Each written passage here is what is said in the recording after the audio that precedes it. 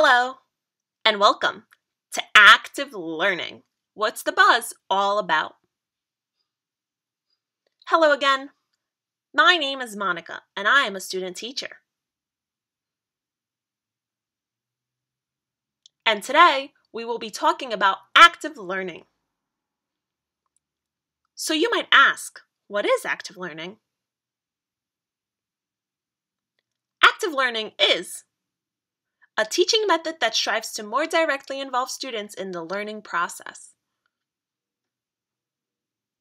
In order to achieve active learning, students must be engaged in reading, writing, and discussing. Students must be engaged in higher order thinking and tasks, and it addresses three learning domains: knowledge, skills, and attitude. There are several principles that govern active learning: purposive and engaging, reflective, negotiated, critical, complex, and situation-driven.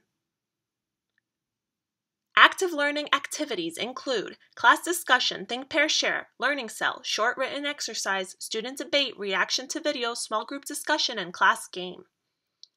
Now that we have the basics down, we will discuss different types of active learning. Starting with cooperative learning. Part 1, Cooperative Learning. Cooperative learning is a type of instruction that involves students working in teams to accomplish a common goal under certain conditions. These conditions include positive interdependence, individual accountability, face-to-face interaction, collaborative skills, and group processing. Types of cooperative learning includes formal, which is structured, facilitated, and monitored by an educator, and informal, passive teaching in small groups throughout the lesson.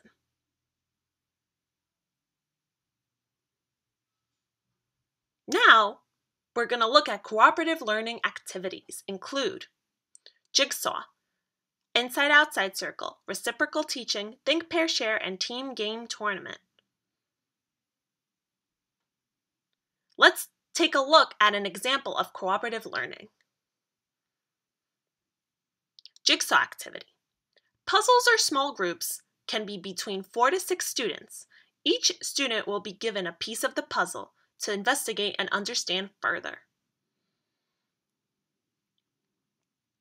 When the pieces of the puzzle are put back together, each student will be able to share what they learned. When the group has its information organized and compiled, they can share it with the whole class. Next, we will discuss situated learning. Situating learning is a theory on how individuals acquire professional skills, extending research on apprenticeship into how participation leads to membership in a community of practice.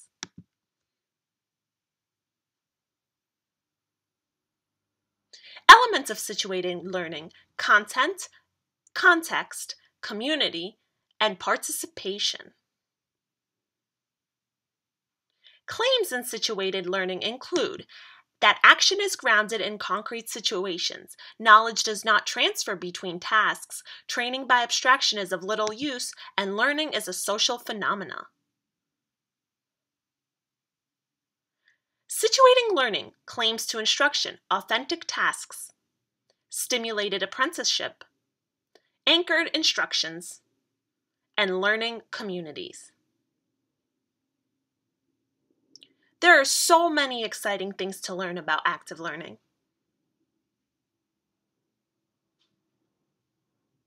Next, we will discuss problem-based learning. Problem-based learning is a student-centered pedagogy in which students learn a subject through the experience of solving an open-ended problem. Problem-based learning includes working in small groups of learners focused on the student's reflection and reasoning to construct their own learning processes based on constructivism. Everything has its pros and its cons, and problem-based learning is no different. pros of problem-based learning: student-focused, active learning, develop life skills, enhance content knowledge, and real-world experiences, including problem-solving. We will also look at the cons: more staff use, traditional assumptions of students, more resources, more physical space, information overload, and facilitations. Let's take a look at examples of problem-based learning.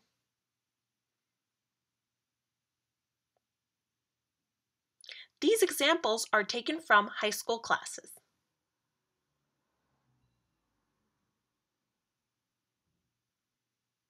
Global warming and climate change, government reform, community health, highway safety and you, energy sources, lunch menu and calories, women's suffrage.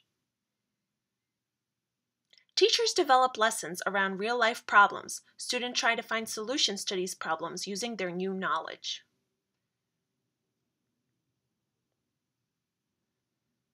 Whoa, that's so much exciting information! Next, we will talk about the final type of active learning, and it is known as a flipped classroom.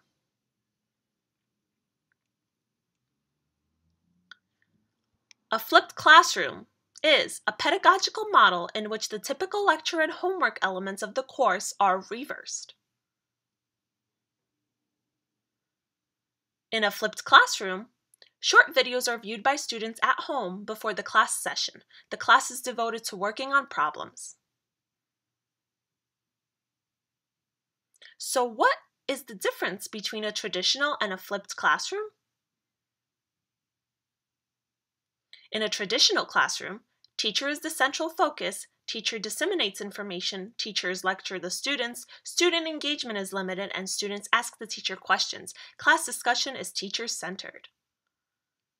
In a flipped classroom, activity learning, students engage in content, a different variety of class activities, lessons become student-centered, more time can be spent in class on higher order thinking.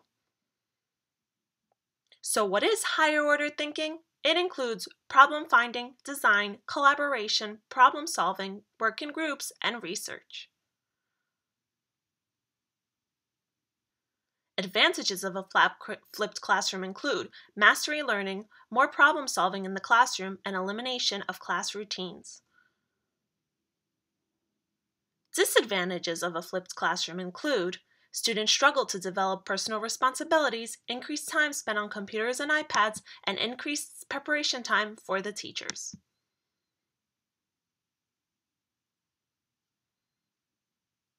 Let's take a look at how a flipped classrooms are implemented.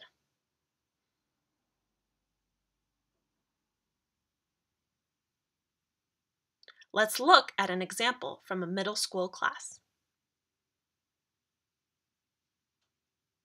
In a flipped classroom, students follow a watch, summarize, question model. What does that mean? What that means is students watch a video at home the night before, they answer guided questions on a Google form, and finally they write a higher thinking order question to bring into class the next day.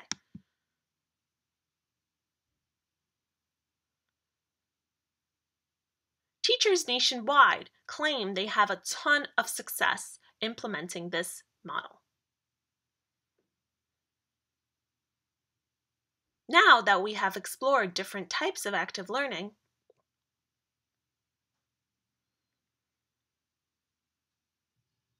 let's take a look at the pros and cons of active learning as a whole.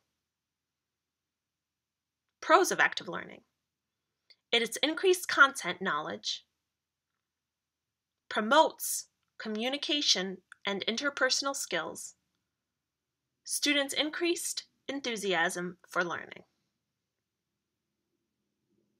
Cons of active learning: students could develop misconceptions, takes more time to implement, and sometimes you cannot cover as much content as you regularly could. Active learning is being implemented across different fields: English, science, humanities, literature, and math.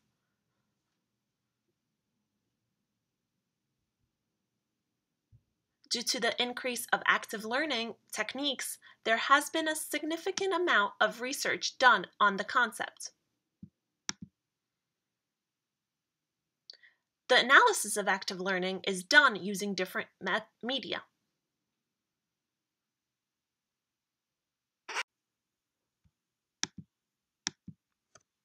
Some of the different media include video, scribe, recording, testing, and discourse.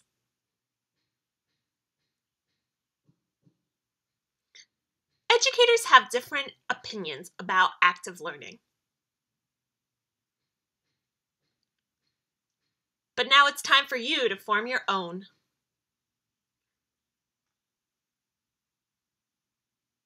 Thank you so much for watching. By Monica Sipsiak, Adelphi University 2016 Education Capstone.